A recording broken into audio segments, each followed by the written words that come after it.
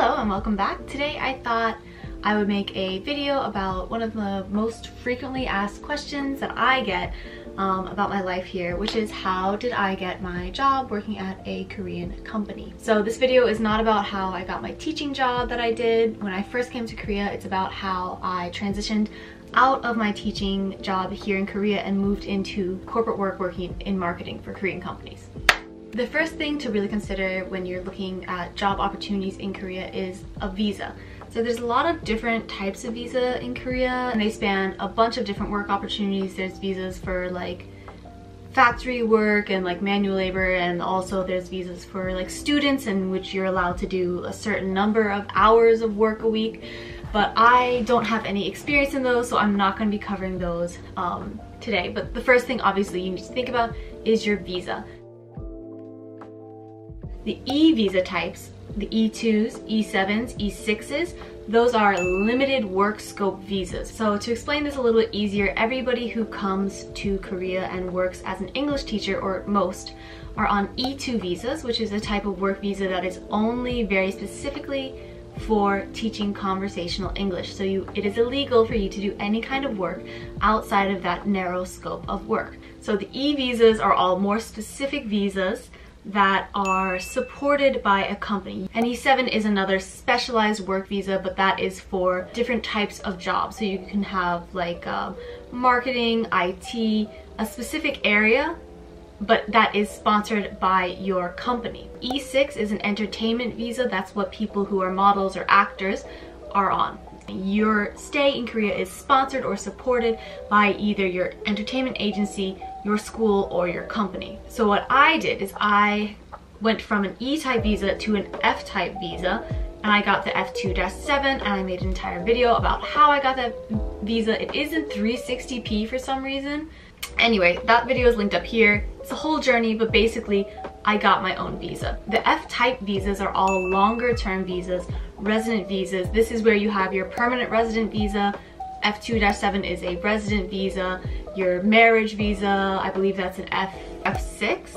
If you are a Korean by blood, you can get a special resident visa as well. F visas are visas that are tied to you being a person. You know, like you are the only thing in charge of yourself, which is terrifying. So if you're looking to get a job in Korea, you need to ask yourself, am I eligible for one of these F-type visas? Or am I somebody who is maybe eligible to get an E-type visa?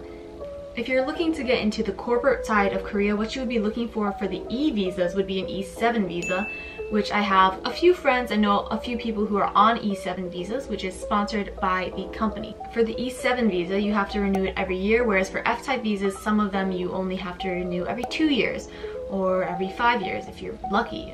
And there's not really anything that your company has to do to help you out with getting this type of visa. So in my experience, it was just easier for me to get an F-type visa. I had the points I needed. Your scope of work is very broad, so I could do freelance work. If I wanted to do modeling and acting, I could do modeling and acting. And if I wanted to go, you know, work as a teacher, I could work as a teacher. And if I wanted to work for a company, I could work for a company. And there would be no issues there. The point is, with an F-type visa, you can do all sorts of work. And also your company does not need to sponsor you.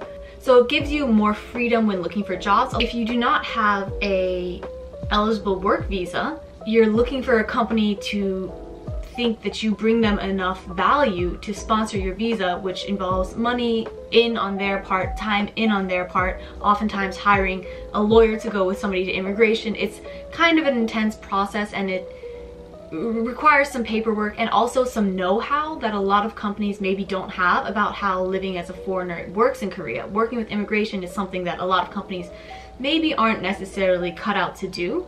So it's just another bunch of hoops for them to jump through. But I do have a lot of friends who work for big Korean companies, good Korean companies, people at my company who are on E7 visas. So those are the two types of visas that I think are the best when looking for a corporate position in Korea. Is any kind of F-type visa, which are harder to get and often require years of living in Korea or a master's degree, or an E-type visa, and those are basically granted based on your experience in a certain field. You basically have to prove that you are doing this and there's a reason that they should hire you and not, you know, like a Korean. Like, I'm specialized, I have the backup knowledge, I have these years of experience and I can do it. It's necessary to show that your degree and your work experience is relevant to the job that you're doing. Very kind of narrow. That is the E7 visa. So that's the first thing out of the way. I would argue the biggest hurdle is your visa eligibility. So then once you figure out how you're going to even be eligible to work, you have to start thinking about how to find companies and how to apply to jobs and stuff like that. And that also is a little bit tricky. So let's talk about like where to look for jobs in Korea. In Korea, there are job finding sites kind of similar to like, I guess like a LinkedIn, Indeed type stuff, right? And those are, I believe the most popular ones are like Job Korea and like Saramin. However, I wouldn't go to Korean job sites. The opportunities available for foreigners in Korea, it's a very narrow subset of the total jobs in Korea. And when you go on one of those job hunting websites, the chances that they are looking for foreign workers to take these positions is very low. Your best chance of getting hired as somebody who is not a Korean is by doing a job that Koreans can't do. So you need to consider what that is. What are you bringing to the table? Is it international marketing know-how from like your home country? Is it your language abilities? You need to kind of know where your niche is. The majority of the jobs on these kind of websites like Job Korea and Saramin are jobs that you could apply to, but they're usually looking for Korean applicants. So it can be kind of time consuming to sift through all of the positions on there and find ones that you think they might hire a foreigner for. So what works for me is a combination of job hunting platforms, and that would be LinkedIn, Craigslist, and Facebook groups. Now I know that sounds kind of crazy, but Craigslist is actually a pretty good place to look for jobs in Korea. Now, is it going to be big companies that you know the name of? No. Are they all the most reputable places? No. But some companies do post jobs, especially in English or gigs. There's a lot of gigs on Craigslist. So if you are looking for internship experience or freelance experience, Craigslist is a good place to find those kind of jobs. And I don't think I would ever look for a job on Craigslist in America, but in Korea I think is a good place to look around. Facebook groups are a big part of the expat community in Korea. There's a Facebook group for everything here. They're very, very useful. A lot of information can be found in Facebook groups. If you have any kind of questions, that's really where you really got to go. And so there's quite a few Facebook groups that are called non-teaching job seekers in Korea. I believe there's 2 or 3. The jobs posted in those groups are specifically targeted to people who are not Korean, or jobs that require an international know-how or language skills or something along those lines. There's not necessarily a large number of job postings in those groups, but there's a pretty steady trickle. So it is a good place to follow and just, browse and see what comes up in those groups. How I found my position is on LinkedIn. Though LinkedIn is not necessarily as popular for Korean companies looking for Korean employees, it is a good place to find a lot of international companies or find a lot of Korean companies looking for international or foreign hires. So LinkedIn is definitely the place that I would recommend the most for looking for a legitimate job in corporate Korean companies. Let's say you've got your visa sorted, you know where to look for jobs. How do you go about actually successfully getting a job? One thing that I think is absolutely necessary when you are looking for a job in Korea is Korean. It sounds like it would be a no-brainer, but you would be surprised by the number of people who I've seen posting in Facebook groups and stuff like that who say, I want to work in Korea, I have this experience, how can I find a job? I don't speak any Korean. You can find a job if you don't speak Korean in Korea, but it will be very, very difficult. One of the things that Korean companies look for is a level of Korean. Now, you don't need to be at a very proficient level of Korean. You do not need to be fluent. You do not need to be able to discuss philosophy in Korean to have a job in a Korean company. What most Korean companies look for from their foreign employees is an ability to just have conversations with your coworkers and understand things at a base level so that communication is not made any more difficult by you being a foreign employee. Personally, I think that around level 3 of Korean is adequate. There are opportunities that don't require you to speak in Korean for the main part of your job. However, it is very important for you as a candidate to show a willingness to be able to communicate and understand the culture that you're working in. If you are living in a country, I think it is your responsibility, if you're aiming to work there, to at least be actively trying to better yourself in the language, right? You don't need to be perfect, but a willingness to learn and an active drive to be learning the language is vital to finding a job in Korea. Another interesting thing to note is that Korean resumes are actually quite different from resumes that you might be used to if you're coming from, you know, the US or Europe. The Korean resume has a very specific layout, and one thing that you absolutely need is a picture on your resume. A lot of people have their pictures on their resume. I would go get a professional picture taken at a photo studio anywhere around you in Korea, or, you know, just a white background, professional head-on headshot.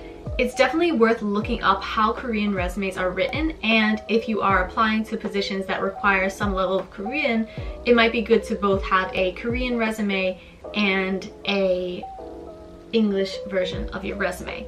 One part of a traditional Korean resume is called like the 자기소개서, which is basically a document that introduces yourself, essentially this equivalent of a cover letter. And so that's just like, here's a little bit about me and the experience that I bring and why I want to work for your company. You will be asked, if you are interviewing in Korean, to introduce yourself with your 자기소개, which is your self-introduction. So it's very important to have a self-introduction prepared that you can just rattle off the top of your head. Even though you can't control what questions they're gonna ask you, which can be quite nerve-wracking for, you know, somebody who is interviewing in a second language, like what if I don't know this word, or what if I don't understand what they're saying. But a good, strong 자기소개 is definitely something that you can, self-introduction is definitely something that you can memorize and bank on and at least bring that to the table. You have your visa, you know where to look for jobs, you got your resume, you tailored it a little bit for Korean companies, you're learning Korean, and then next is just perseverance, I guess. I know a lot of people who spent quite some time looking for jobs. The job market in Korea is very competitive even for Koreans, so obviously with a fewer number of jobs that are specifically tailored for foreign workers, it's even more difficult to find positions. I would encourage everybody to do research into the companies that they are interviewing at. There are Korean websites, kind of like Glassdoor, that former employees can leave ratings on.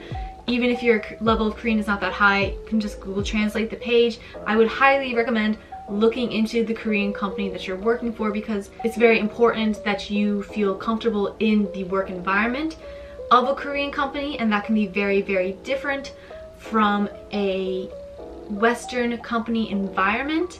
I am very fortunate in that my company culture is very relaxed and very chill for a Korean company, but a lot of Korean companies might be more traditional Korean with their huesiks, or like company dinners that you can't get out of and can't say no to, and they're forced overtime. So those are definitely things to ask about, is the culture of the company and whether or not it's right for you. If you feel like that's something that you really want, is the full Korean experience of having to drink with your boss until 2 a.m. on a Wednesday, then that's on you. You can do that.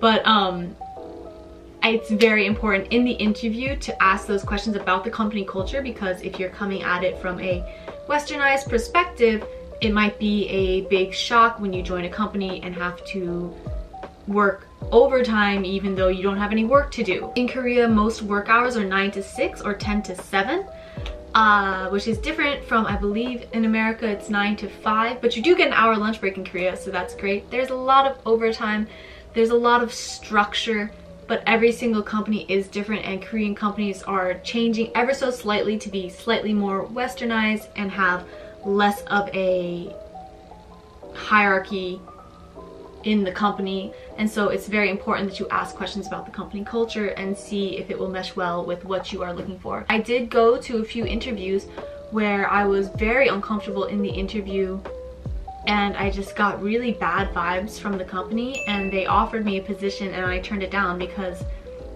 even though I, wanted a full-time job, I felt like the company culture was not right for me, and so I turned it down. And I'm very happy that I waited to find a place that was a good fit for me, and I very much enjoy the company that I work for now. That's all my advice for the process of getting a job in Korea, and I'll go into my story really briefly. So like I said, I was teaching, and then while I was teaching, I went through the whole process to get my own visa, and that included Korean proficiency. So by the time I got my own visa in 2020, I had a high level of Korean, but all I had was English experience. So in March of 2021, after my contract finished at my teaching job, I started an internship at a small little startup and gained a lot of experience very fast. And after that internship was up, I decided I did not want to continue in that position and did some freelance work and freelance proofreading, freelance writing, and just like gigs here and there to get more experience and also, you know, earn money. And all that while I was looking for job opportunities. After about 4 months of looking for jobs and going to interviews and going through the process, you know, sometimes there's 2-3 levels of interviews here in Korea, and I know it's similar in other companies, but it can be quite disheartening when you go through 3 rounds of interviews just to be told that you're not being chosen. But you know, what are you gonna do? So after a few months of, you know, that, my current company, which I had previously applied to on LinkedIn, they were hiring again, so they reached out to me. So that was my personal journey, and those are my tips that I have for you if you are looking to get a job, a corporate job in Korea. I wish you the best of luck and encourage you to ask the people who take your picture not to use a lot of Photoshop, because you will look monstrous. I do. Yeah, so that's it for this video. I hope this helped somebody who is looking for a job in Korea or is interested in working here. If you have any questions or anything, you can leave them in the comments and I'll do my best to respond to them. I hope you enjoyed this video. Thank you for watching, and I'll see you next time.